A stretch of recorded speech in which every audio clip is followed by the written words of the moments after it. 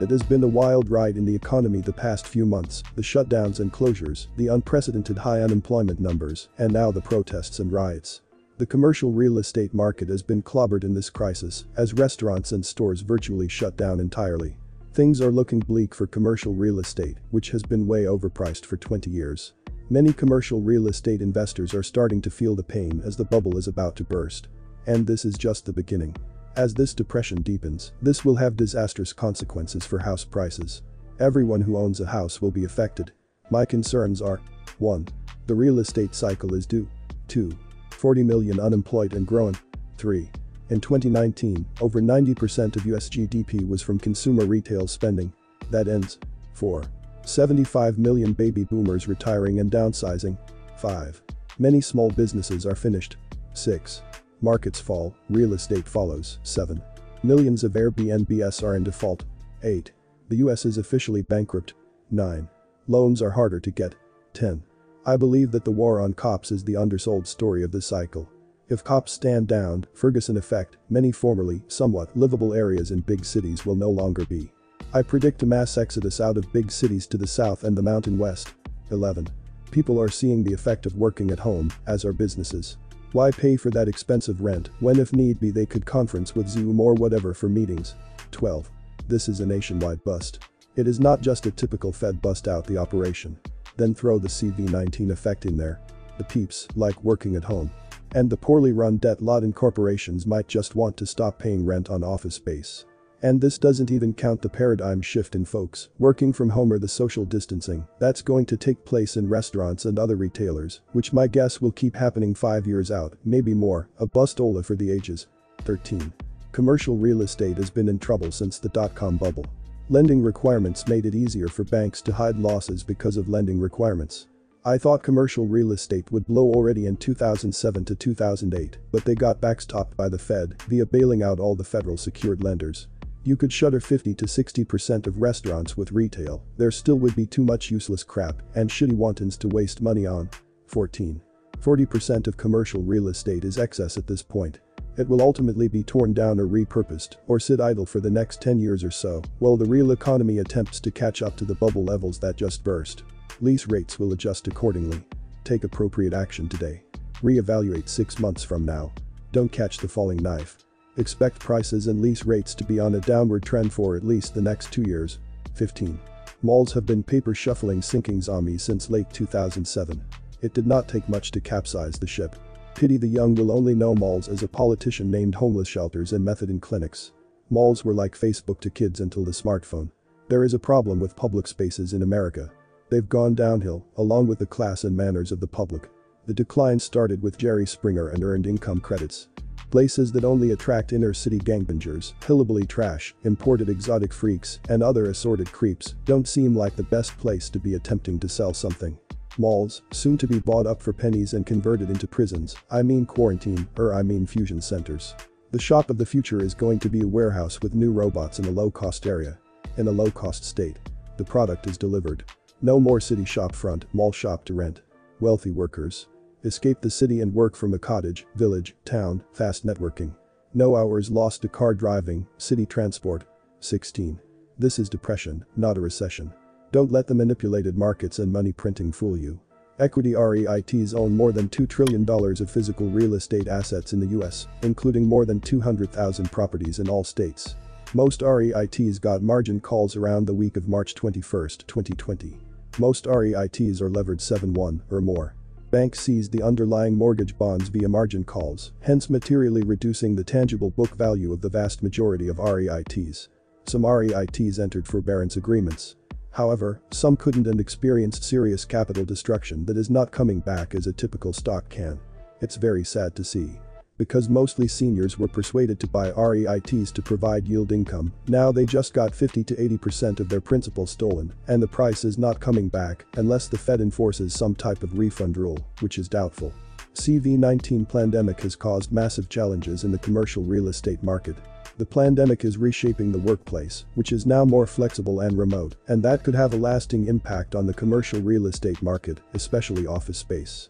Many employees are never going to go back to an office. Working from home permanently may be the best thing to come from this crisis. It lowers overhead from renting offices and frees up traffic on the freeways. Using online digital tools will become second nature. Most companies have realized that it's stupid to make white-collar workers, who don't directly manage labor, to sit in an office 5 days a week when they could come in once a week. Shared office space is where it is going to be at, and no more of this cube. Work from home is where it will be at, so 50+% of office space will not be needed. Lots of people are delusional, thinking that after the pandemic passes, it's back to business as usual. If your company can live with you permanently working from home, then they can just as well hire a much cheaper employee in another state or another country. When it comes down to it, it doesn't matter whether you work remotely from home in the same city or around the earth. And companies will do whatever it takes to remain profitable. Then comes the real offshore, hiring people in Asia to do all work. Commercial real estate owners are starting to sweat. Over-leveraged REITs are going to be annihilated. Because they were leveraged to increase returns with very little cash on hand, but when the market went south, let the bankruptcy festival begin. They are going to get annihilated. These are really times to reinvent everything.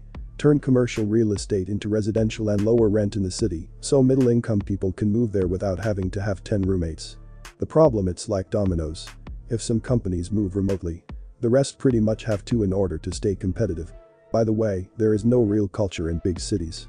Why would you rent a studio in Manhattan when you can get a house in the surrounding areas? When people move, so will culture. People create cultures, not cities. I don't think people are going to want to come back to office life in the city after they've had a taste of the freedom and flexibility of working from home or even just being in a less developed area.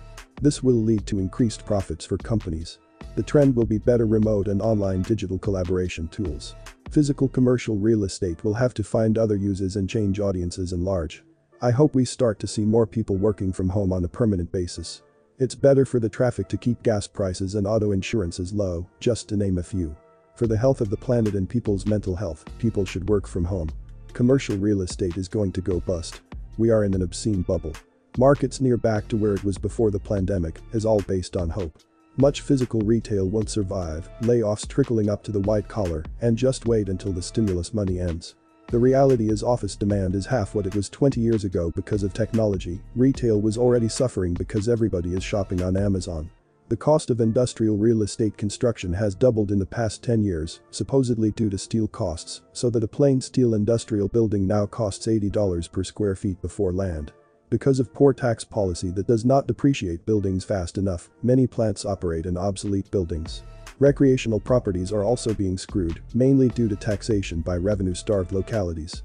It's about the economic mathematical facts. Everyone is a dispensable peasant earning flat, humiliating wages. The real estate commercial sector is obscenely an extortionist entity.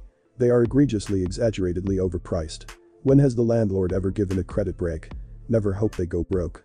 Vacancy is now prevalent in all major cities and suburbs. Just look at all the Manhattan empty, vacant buildings. The impact of store closings all across America will be huge and will take a huge toll on communities. Much of this is linked to small businesses having its clock cleaned when forced to shut down because of COVID-19. However, a lot is related to paying higher wages, compiling with new government regulations, online shopping, and being forced to compete with big businesses backed by cheap Wall Street money. Retail and hospitality are the big areas where a lot of investors will see a lot of pain. This has severely impacted commercial real estate, with significant numbers of properties that have been closed. Plenty of businesses have been forced to close their doors due to the current climate conditions, and many won't be able to open up their establishments once this is over. The thing is, many of these companies were already on the edge prior to this situation, and this just put them over the edge. Commercial real estate delinquencies are already surging. There was a huge jump in the delinquency rate for May 2020. This will also eventually affect the residential real estate market and also real estate investment trusts. When small and medium business is having a hard time paying their rent, it becomes very difficult for landlords when their tenants are not allowed to make any money due to a shutdown. The delinquencies in commercial mortgage-backed securities, CMBS, surged to 7.15% in May. This is the highest delinquency rate since 2009. CMBS are bonds that hold mortgages of commercial real estate, usually in different sectors. The worst performing commercial real estate sector is retail and hospitality. The problems in commercial real estate will eventually spread to residential real estate and make the housing market crash. The housing market today and in the future is affected greatly by unemployment and business bankruptcies. Right now, it seems the stock market is ignoring the huge problems in the economy. The commercial real estate delinquency surge will affect all real estate and REIT stocks. The number of retail space per capita exploded between 2018 and 2020 in America because of the low rates. So, now, the rate will pick up soon enough, no buyers, tons of sellers. Bankruptcy for those who can't pay the debt by selling assets because demand is low. America, all hell is about to break loose. The US retail space per capita is huge compared to the whole rest of the world. The retail space per person in the US is 23.5 square feet. The next biggest one is Canada, which is 16.8, and then Australia, which is 11.2, and then Japan and other European countries. We are about 50% bigger than the next biggest one in Canada, and more than double the second biggest one in Australia, and then we're like 4 or 5 times most of Europe and every place else. There has been too much construction in US real estate. There was a tsunami of oversupply. This means we have a lot of extra retail space, and if they're not paying their mortgages now, there could be a lot of empty retail stores in space. Especially with the headwinds of online retail sales advancing every year. This could be kind of the perfect storm for retail, commercial mortgages and commercial buildings, and any kind of retail locations. The number one victim is going to be retail. Retail was already feeling the effect of e-commerce. We already had a very significant oversupply in retail, so retail is probably going to take the biggest hit. The second biggest hit is going to be hospitality. Again, we built a lot of hotels for the last 5 years. We were already beginning to see oversupply affecting occupancy unquestionably, but this is going to dramatically make things much worse. We won't see a lot of retailers reopen. I don't think we'll see a lot of hotels reopen either. Now factor in the damage of the shutdowns and the historic high unemployment and the protests. This is a perfect storm for the commercial real estate market. I see another 2000 bubble brewing. One thing I've learned about finance is that it takes personal experiences for people to understand any economic impact on them. For example, people in small towns may not feel the impact of economic shutdown like people in cities, so they think everything is fine. But the loss of overall GDP will affect everyone when massive deflation hits their home prices. The devastation will hit everyone, it's just a matter of time. Economies are not isolated but interwoven internationally. All economies will crash in 2021. All. The Fed is simply bailing out their buddies on Wall Street as an exit strategy so they can bunker down, while working Americans have to bootstraps the economy back up in a decade so the leeches can pilfer society once again. The Fed is printing a shitload of fiat. And interest rates are a mere fraction of what they were in the late 70s and early 80s. It is very telling. And the Fed. This was everything inside me channel.